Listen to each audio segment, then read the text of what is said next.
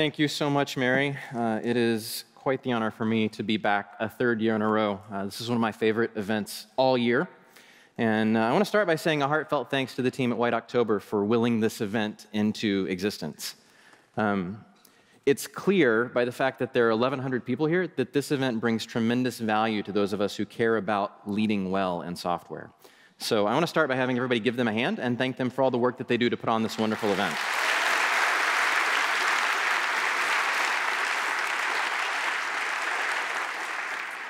So before we get started, I'm curious, show of hands, who understands how a nuclear reactor generates power? That's a pretty good number of you. For those of you that don't, no worries, I will explain the whole thing. It's really quick, really easy. So when I was a kid, my parents gave me this 4-volume set of books. My dad is a mechanical engineer by training, and so I spent lots of time asking him how various complicated things work, and listening to his very patient, very kind explanations of those things. They bought me these books because they wanted to encourage my curiosity and teach me to seek these answers on my own. I don't get to look at them very often anymore, thanks to the magic of Wikipedia and the internet. There's just no need. But they do still have a treasured place on my bookshelf because they're such an important part of what made me who I am. I distinctly remember turning to these books when I was a kid, and it was all over the local news that a new nuclear power station had come online fairly close to where I grew up. I had no idea how a nuclear reactor generated electricity, and I wanted to know. And so I turned to this page. I think it's a good place for us to start today as well with the actual reactor diagram I learned from when I was a kid.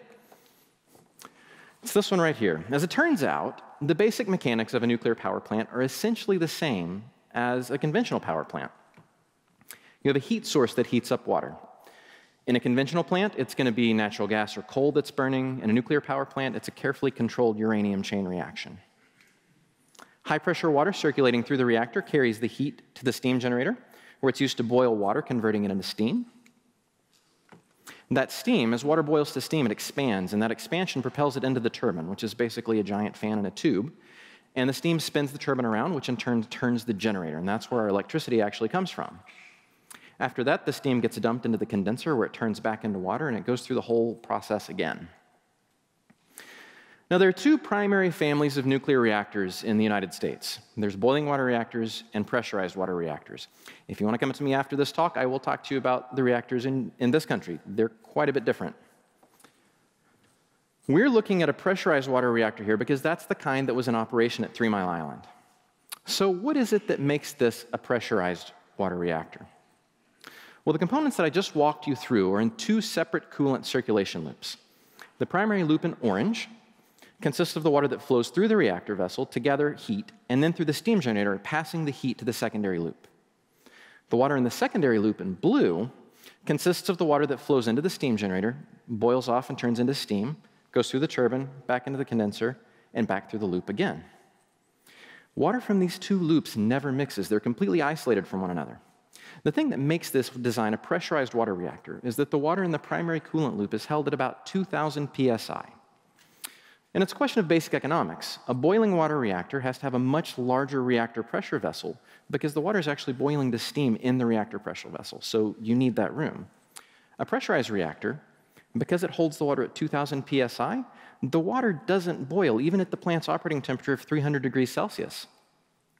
So you don't need all that room, or at least it shouldn't boil. Which brings us to March 28th, 1979. 3 Mile Island Nuclear Generating Station is a 2-unit nuclear power plant in Londonderry Township, Pennsylvania. It's built on a 3-mile-long soundbar in the middle of the Susquehanna River, imaginatively named 3 Mile Island, and it's about 10 miles south of the capital of Pennsylvania, Harrisburg. Unit 2 is a 906-megawatt electric pressurized water reactor designed by Babcock and Wilcox that went into commercial operation on December 30th, 1978. Early in the morning of March 28th, 1979, it's running at 97% capacity, and it has been for 3 months straight since it came online. As they say in the nuclear power industry, this reactor was running hot, straight, and normal. No significant issues. These 4 men are at the controls of 3 Mile Island Unit 2 for the overnight shift on March 28th. Bill Zewe was the shift supervisor for the overnight shift. It was his plant that night. He was in charge. Fred Sheeman is the shift foreman for Unit 2. He's running the operations at Unit 2, and he's Bill Zewe's second in command for that unit. Ed Frederick and Craig Faust were the control room operators on duty. They're the ones that are actually sitting at the controls of the reactor. And everything at the plant was running pretty normally that night, except for a small problem in one of the condensate polishers that the previous shift hadn't been able to solve. So these are the condensate polishers. They're a set of 8 filtration tanks that filter the water coming out of the condenser before sending it back into the expensive and very delicate steam generators. The steam generators are made up of very tiny tubes. So if there's a fleck of rust or a fleck of dirt that got into the water, it could clog up one of those tubes. And the only way to unclog them is to take the steam generator apart and rebuild it. So it's very important that that water get filtered. Now, I should point out, these are not the actual condensate polishers from 3 Mile Island. As you can imagine, it's very difficult to find a picture of a specific component of a specific nuclear power plant. But this is what condensate polishers look like. They're big metal tanks. 10 hours earlier, the swing shift started working on unclogging a clog in the number 7 filtration tank. It was completely blocked. They were using the built-in backwash system, but unfortunately, when they built 3 Mile Island, they didn't build the backwash system powerful enough. So often, the system would develop clogs that the backwash just couldn't take care of. So the operators early on had developed sort of this backup system where they took air from the pressurized air system and also injected that into the condensate polishers and used it to break up the resin beads. So this clog was proving to be particularly intractable. They were using both systems to try to unclog it. 3:59 in the morning, Fred Sheeman has gone down into the basement of the reactor building to see what the status of these tanks is. And he's climbed up on the side of the number 7 tank, and he's peering in the viewing port to see if they're making any progress on the clog, when suddenly things get very quiet. Now, hundreds of tons of water per hour are moving through these tanks. So the quiet is very disconcerting, and he barely jumps free before a water hammer comes through and knocks the feed water pipe completely out of its moorings for the condensate polisher tanks. Now, what's happened is over 10 hours, a leaking one-way check valve has allowed water to go from the condensate polishers up to the manifold that controls the valves for the condensate polisher tanks. When the water finally reaches the manifold, it blocks the flow of air, and all 8 valves close simultaneously, completely blocking the flow of water. Obviously, this is not good. To help us understand why, here's a schematic of 3 Mile Island Unit 2. It's a little more complicated than the diagram before, but I've colored it the same, and I'll get you oriented real quick. Here in the center is the reactor vessel. That's where the nuclear chain reaction generates heat. Right beside it on either side are the steam generators, where water in the primary loop transfers heat to the secondary loop and boils water to create steam. Over in the turbine building, you have your turbine and generator, where the electricity is made. Here's the condenser, where the steam gets cooled down enough to change back into water. Right after that is the condensate polisher, and it's completely blocked. There is no water to be pumped through the secondary cooling loop. So the first thing that happens is the main feed water pumps trip offline. It's 36 seconds past 4 in the morning, the official start of the accident. 2 seconds after the main feed water pumps trip, the turbine senses it's not going to be getting any more steam, so the turbine and generator trip offline as well. And the plant's main safety is open. Now, this is one of the benefits of a pressurized water reactor. The water in the secondary loop that creates the steam is not radioactive, so it's not a problem, and they just dump thousands of tons of steam into the night sky. If you heard it, it would be pretty scary. It's quite loud, but it's not radioactive at all. In the control room, Ed Frederick and Craig Faust are getting their first indications that something has gone awry. An alarm horn announcing the turbine trip starts going off, and several alarm indicators start to flash. A few seconds after the turbine and generator alarms go off, the pressure in the reactor vessel is starting to climb rapidly. Now, the good thing is this pressure spike is expected. The reactor is designed to cope with just such an event. Without the secondary loop to remove heat, the primary loop heats up, and like I mentioned earlier, when water heats up, it expands. So it's natural that the pressure is going to go up. And the reactor immediately kicks in systems that are designed to counteract this pressure spike. The reactor's pressure control system is the first one to jump into action. There's 2 components to this system, and both are important to the accident sequence. First, we'll talk about the pressurizer. Now, in a pressurized nuclear reactor, the pressurizer serves several purposes. First, it regulates the system pressure. Because it's the highest point in a closed system, when you need to adjust the pressure of the primary cooling loop, you just have to raise or lower the pressure in the pressurizer and adjust the pressure system-wide. Second, when they designed this reactor, they designed it without water-level instrumentation in the reactor vessel. And so they use the pressurizers as a proxy for that water level measurement. If there's water in the pressurizer, you can reasonably assume that there's water in the rest of the system because it's the highest point. If there's no water in the pressurizer, well, then you've got something to worry about. And the third purpose, steam is significantly more compressible than water. And so the pressurizer acts as a shock absorber for the system. They maintain a bubble of steam at the top of the pressurizer. So if there's a sudden pressure spike somewhere in the system, that steam will compress and absorb the pressure spike, preventing a water hammer that could knock pipes loose. So the steam in the pressurizer absorbs the initial shock of the secondary loop going offline. But the pressurizer is really only designed for finite pressure adjustments. It would take several minutes to regulate the kind of pressure that's occurring in the reactor right now. It's about 200 psi over standard operating pressure and continuing to climb. So the second thing that happens is the pilot-operated relief valve opens. Now, if you've heard anything about the 3 Mile Island accident, this is probably the component that sticks in your head. This is the one that gets all the press. In the event of a big pressure spike, the pilot-operated relief valve will open and release coolant into the drain tank on the containment building floor. The pilot-operated relief valve opens 4 seconds after the turbine and generator trip offline. A few seconds later, the computer senses that reactor pressure, despite the pilot-operated relief valve being open, is still continuing to climb, so it takes another defensive action. It scrams the reactor. Now, to understand what this means, you have to understand what's happening in the core of a nuclear reactor. What's happening is there are neutrons flying around everywhere, and occasionally those neutrons hit a uranium atom. When that happens, the neutron sticks to the uranium atom and causes it to fissure. That's where we get the word fission from. So that uranium atom splits. When that happens, it releases tremendous heat and a couple more neutrons. Those neutrons, in turn, go off and hit other uranium atoms, cause them to split, and that's your nuclear chain reaction. So it continues releasing heat. The way that we control this reaction is through a set of cadmium control rods that can be inserted into the core of the reactor. Now, cadmium loves to absorb neutrons. They'll bond to it very readily, much easier than the uranium atoms that are floating around the core of the reactor. And so the cadmium control rods are typically raised and lowered kind of like a throttle to adjust the amount of reactivity in the core, unless there's an emergency. That's where the scram comes in. The scram is like the reactor's emergency stop. When the reactor is scrammed, these control rods are released from the control mechanism that raises and lowers them, and they drop by gravity to the bottom of the reactor pressure vessel. And this stops the nuclear chain reaction almost instantly. But it doesn't stop heat production, at least not entirely. You see, when the nuclear chain reaction takes place, there's fission byproducts that are created, other radioactive elements that are created out of the primary fission process. And these other elements continue to decay even after the primary chain reaction shuts down. So even once you scram the reactor core is still going to be producing about 6.5% of the heat it was producing before the shutdown.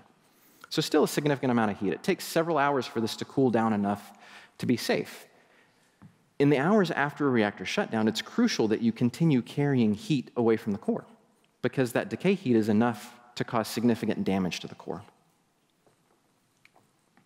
A few seconds later, back in the control room, a light on the console turns from red to green to indicate that the pilot-operated relief valve has been signaled to close. At this point, after the scram, the reactor's comfortable, it's confident that everything's in control, and so are the operators. This is a situation that, while it doesn't occur every day, and you wouldn't want it to because you want the plant to be producing electricity, it is one that they prepare for and have procedures for. They're very confident that the system is behaving exactly as it should be. And that confidence lasts for about 2 minutes. Because 2 minutes later, their world is thrown into chaos when the emergency core cooling system kicks in. Specifically, the high-pressure injection pumps start dumping 1,000 gallons a minute of cold water straight into the core. Now, this was unexpected and a little bit confusing to Bill Ziwi and his crew. The plant had gone from a state that they understood to one that they didn't as soon as high-pressure injection kicked in. And the reason this confused them so much is that they were watching the pressurizer level, and it was rising. Seeing the water level in the pressurizer continue to rise told them there was plenty of water in the system. And so they couldn't understand why the reactor thought that it needed more water. And so 2.5 minutes after the high-pressure injection system kicked on, Fred Sheeman makes the call to turn it back off. Had he not made that decision, had he let it continue to run, the plant might have been down for a day or two before they could restart it. It would have been a minor incident. We're now 5 minutes into the accident. There's something that's perplexing Bill Ziwi at this point. You see, the water level in the pressurizer is still continuing to rise, but the pressure in the reactor vessel is continuing to drop. Now, this is a problem because if the pressure continues to drop enough, eventually the water in the core will start boiling. And if the water in the core starts boiling, it can't effectively cool the core. He has a hunch about what's going on. He suspects that the pilot-operated relief valve might have stuck open, and that might be why the system is having trouble maintaining pressure. So he double-checks the pilot-operated relief valve indicator on the control panel. It shows closed, like he expects. To double-check, he has one of the operators run around to the back of the instrument console and check the outlet temperature of the pilot-operated relief valve to see what the outlet temperature is. The operator reads back 228 degrees Fahrenheit, around 108 Celsius, and so ZIWI moves on. There's a problem with that decision, though. And the problem is that the plant operation manual indicates that any reading over 200 degrees Fahrenheit indicates that the pilot-operated relief valve is stuck open, and it requires that the manual block valve in front of it should be closed. Had ZIWI decided to close the block valve, he would have interrupted the loss of coolant accident that was in progress. Again, plant would have been shut down for a day or two and then right back online. No big deal. We're now 6 minutes in. 5 minutes later, at 4:11 in the morning, another alarm goes off. This one indicates that the sump in the containment building is filling up. Now, the sump is a giant pit at the bottom of the reactor building that collects any water that might be vented or leaked from anywhere in the system. You don't know if this water is radioactive or not, so you want to collect it, filter it, make sure it's safe to discharge before you just dump it in the river.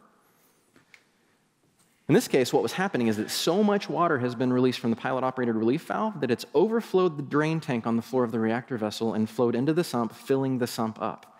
Now, enough water in the sump is a very clear indication that the system has a significant leak, but the crew miss it, all of them.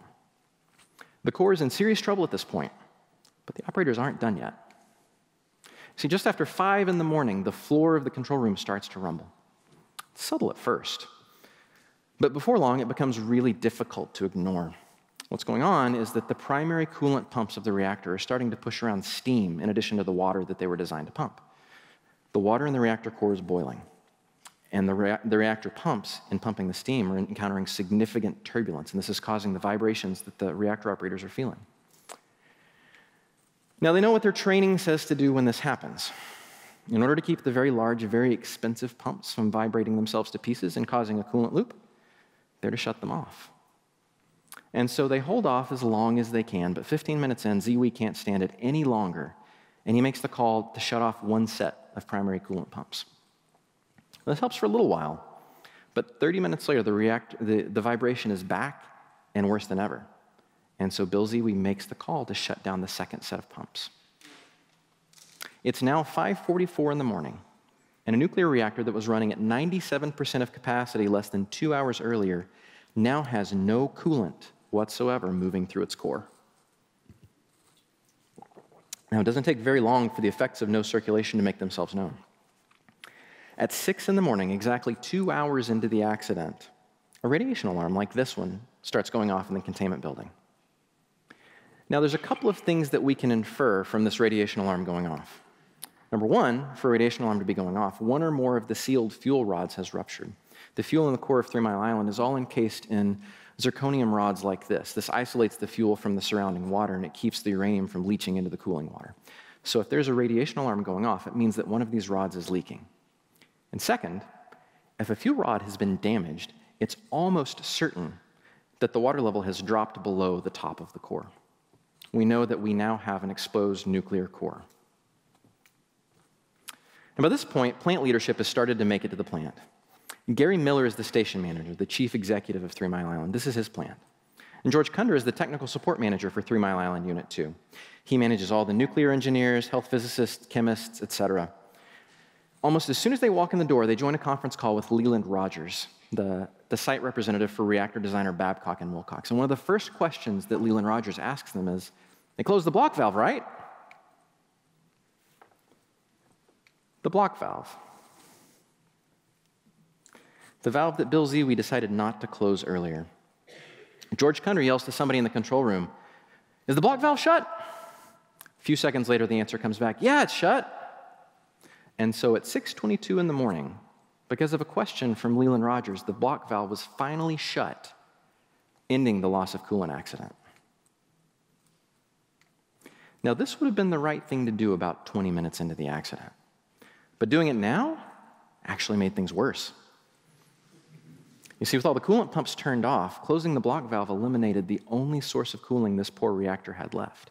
The only way it was discharging any heat was by boiling the coolant off out through the pilot-operated relief valve. With the block valve closed, the heat in the core intensified rapidly.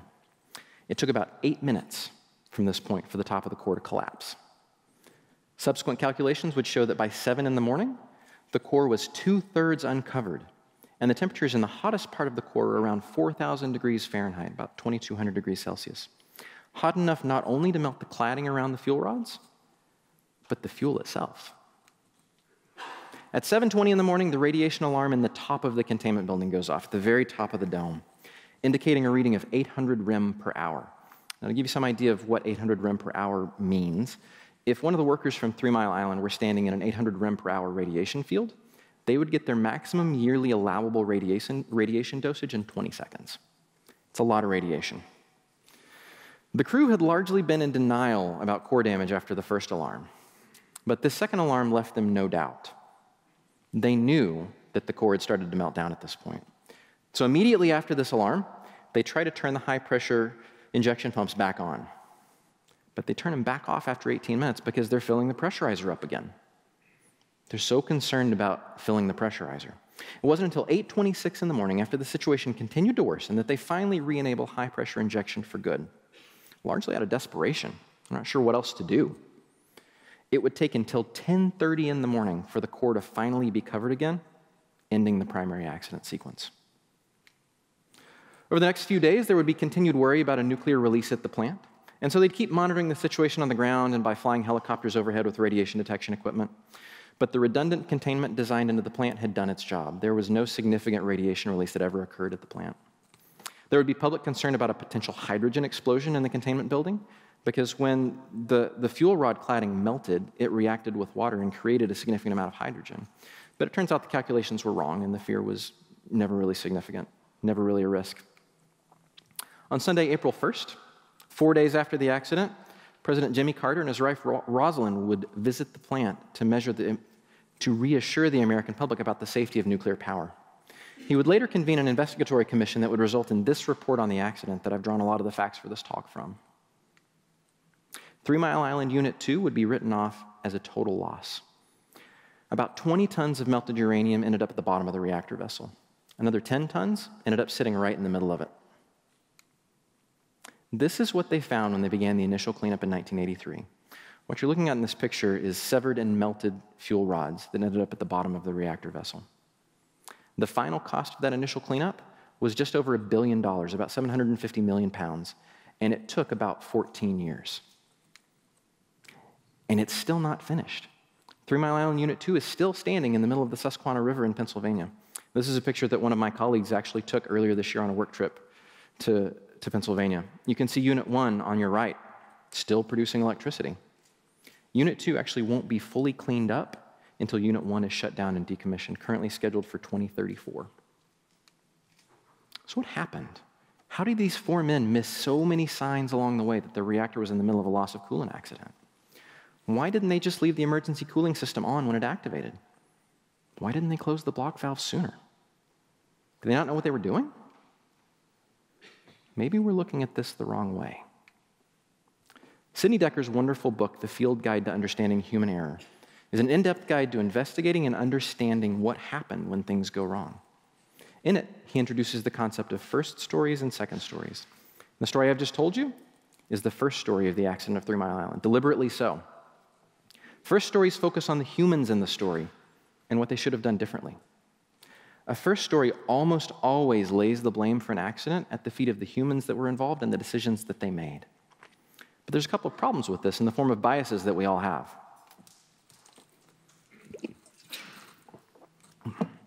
The first is hindsight bias. This is the phenomenon where when you review an event after it's occurred and you know the outcome, you exaggerate your own ability to have predicted and prevented the outcome. Sometimes it's referred to as the I knew it all along effect. A good example in this case is, well, I don't know that much about nuclear reactors, but I think if I saw water pooling at the bottom of the reactor building, I would have noticed that there was a leak. The second is outcome bias. And this is where once you know the outcome of the situation, You carry the full weight of that outcome into evaluating every decision that led up to it. It makes you more willing to judge those decisions and more likely to judge them harshly. A good example here is that turning off the emergency core cooling system early in the accident is obviously a stupid decision when you know that the outcome is a partial meltdown. But Fred Sheeman didn't know that when he made that decision. Focusing on what he did know is the first step in finding a second story. In the second story, human error is seen as an effect of systemic vulnerabilities deeper inside the organization, not a result of bad decision-making or somebody not following the rules. So how do we get to a second story? First, we work from the participants' reality. We dig into the decisions from the perspective of the people that made those decisions. We work to consider the messy reality that they were facing when they made them, not the clean room conditions that your mind gives you in hindsight. And second, we assume positive intent. We come at this with the belief that everyone involved made the best decisions they could with the information they had.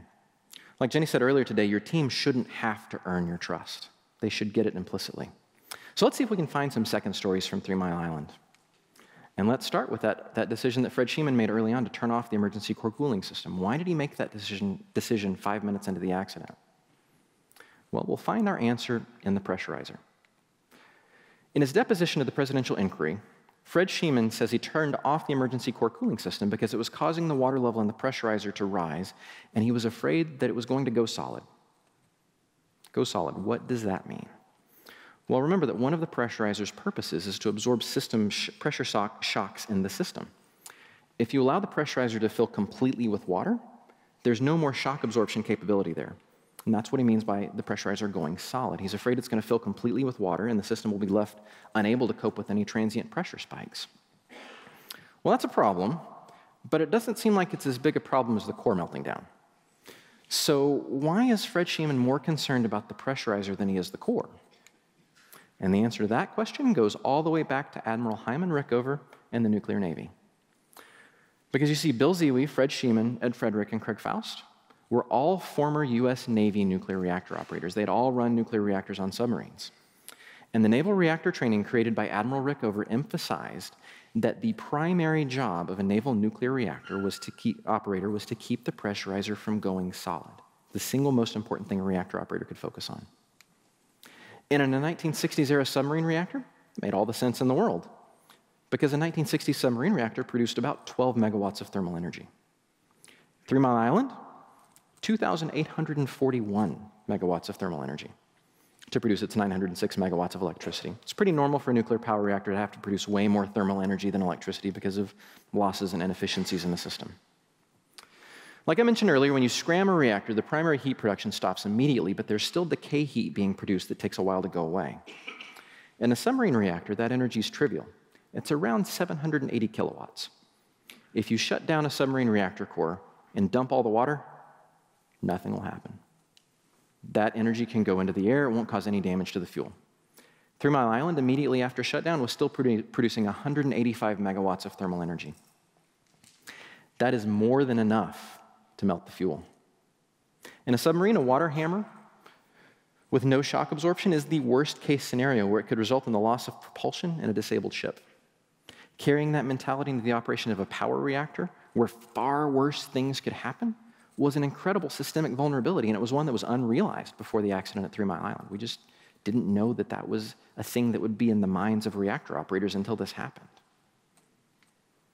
And so Fred Sheeman, faced with a rising pressurizer, inferred that the system had plenty of water in it already, and continuing to allow the emergency core cooling system to operate would overfill the system, risking a solid pressurizer. So he disabled emergency core cooling to keep the system safe in his mind. That's why he made that decision. Let's look at another decision. Why did Bill Ziwi not close the block valve when he first checked the pilot-operated relief valve? If you'll remember, the reported outlet temperature was 228 degrees Fahrenheit, and plant operation manual called for the block valve to be closed for any temperature over 200 degrees. It's an open and shut case. He didn't follow the rules. He didn't do what the book said to do. Except that the pilot-operated relief valve had been leaking almost from the point that 3 Mile Island started operating. Very slightly, but enough steam that the crew regularly observed outlet temperatures of over 200 degrees Fahrenheit. So if they shut the block valve every time they saw a temperature over 200 degrees Fahrenheit, they'd be shutting the reactor down all the time. And so they made the decision that they would continue to operate the plant until the next refueling shutdown. The pilot-operated relief valve is on the nuclear side of the plant, so there's not any way to repair it while the plant's operating. And they didn't want to take the plant offline to repair such a small problem, so they kept it going. Now, this meant that they regularly saw those high temperatures, and so when Bill Zewe saw a temperature of 228 degrees Fahrenheit and knew that the pilot-operated relief valve had just been discharging scalding hot water, it seemed perfectly reasonable to him. On top of that, he also had a clear indication that the pilot-operated relief valve was closed. He had a light right on the console right in front of him. But the thing Bill Zewe didn't know is that that indicator didn't actually indicate the position of the valve. All it indicated is what the computer had told the valve to do. A red light meant that the computer had told the valve to open. A green light meant the computer had told the valve to close. But there was actually no indication anywhere on the control panel of the valve's actual position. The only way to know the position of the valve was to infer it from the outlet temperature. And so Bill Zewe, assimilating all the information that he had at his disposal, and considering that closing the block valve would eliminate the system's ability to release pressure, decided to keep the block valve open in order to keep the reactor safe. He made the best decision he could with the facts at hand. Let's do one more, a quick one. Why did the crew not respond when the sump alarm went off? How did they not know that they had a coolant leak? And the answer to that one is really simple. It turns out they never got the alarm. The control room relays alarms to them in two ways. There's a giant panel of lights, and there's another one like this on the other side of the room, and each one of them represents an alarm. There's a few problems with them. First, they're really noisy. On a good day, when the plant's operating exactly as it should be, 40 or 50 of these lights are lit up. Due to sensor miscalibration or alarm parameter miscalibration, lots of different reasons, but 40 or 50 of these lights are always on. Second, there's no rhyme or reason to their placement. The alarm light for reactor vessel pressure is right next to the alarm light that indicates a stuck elevator in the reactor building. And finally, they don't indicate any chronology. You can't tell from looking at them when they went off. And you can't tell from looking at them which ones are new since the last time you looked at the panel. Now, this one they actually had an answer for. You can see there's a dot matrix printer right here in the foreground. That's the alarm printer. Every time an alarm goes off, this printer would print a line indicating the alarm, so you get a log of events that have occurred in the reactor. The only problem is this printer runs over a 300 baud serial connection. It's very, very slow. So less than an hour into the accident, there's more than 100 alarm lights illuminated, and the printer's running about 2.5 hours behind printing alarms. So there's no way they can prioritize the flood of information that they're getting. They can't react to the sump alarm because they never know that it occurred. They never got the message that the sump had filled up. So how do we implement this idea of first and second stories with our teams? Dr. Decker has some helpful advice for us. First, when we're trying to figure out why something went wrong, we agree on a baseline rule that human error is never the cause. Human error is always a system of some underlying systemic problem or problems, so blaming an issue on human error keeps us from figuring out what actually went wrong. A helpful way of framing this in these terms is to ask this question. Ask what is responsible for an accident, not whose fault it is. Second, understand why it made sense. This goes back to assuming positive intent. You know that the people on your team don't come to work intending to do a bad job. Chances are, when they make a decision you don't understand or miss something obvious, there's a good reason why they did what they did.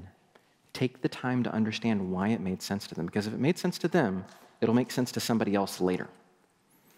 So if you don't understand why it made sense now, it's going to happen again. Third, seek forward accountability, not backward. Our instinct when things go wrong is often to find who is responsible and punish them. When we try to move our organization away from blame and towards finding second stories, one of the most common objections is, but what about holding people accountable? Who here has implemented blameless postmortems on their team? Anybody? Who got this question when you started pushing for blameless postmortems? How do we hold people accountable? How will we make sure that the people that do something wrong don't do it again? It's a very common question. One of the reasons that blameless postmortems are so important is that removing punishment actually frees people up to candidly share their stories of what went wrong so that you can learn from the stories instead of sweeping them under the rug to try to avoid punishment. But there's another deeper reason that this is important. It turns out that the act of telling the story of what happened, giving their account, is all the accountability a well-meaning person needs to change their behavior next time. They just need to tell their story and own their part in it. They don't need any punishment from you to internalize the lesson. They've probably already beat themselves up plenty and don't need you digging the hole deeper for them. Backwards accountability looks to blame someone for past events. Forward accountability seeks to help people focus on the work necessary for change and improvement going forward. The beauty of this technique is that it's so broadly applicable. There's always a second story if you're willing to do the work to find it. It works when someone drops the production database, when the team misses an important deadline, when a key team member chooses to leave, or even when sales misses their quarterly target. It requires honesty and building trust, but it's worth it because finding the second story is such a powerful way for your team to grow and improve, and it allows you to treat your teammates with the humanity that they deserve. It turns out that who destroyed 3 Mile Island isn't a fair question at all. The better question to ask is what destroyed 3 Mile Island? And thankfully, that's exactly the question that the President's Commission asked when they wrote this report. Notice the subtitle of the report. This report is full of second stories.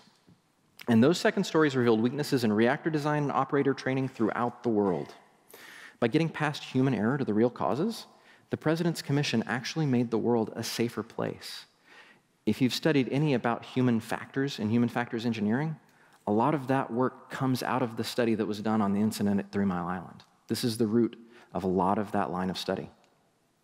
If you take the time to find the second stories for everything, not just your outages, you'll not only address the things that impact your delivery speed and quality, you'll make your organization a safer place for the people who work there, and you'll empower them to do their best work. Best of luck.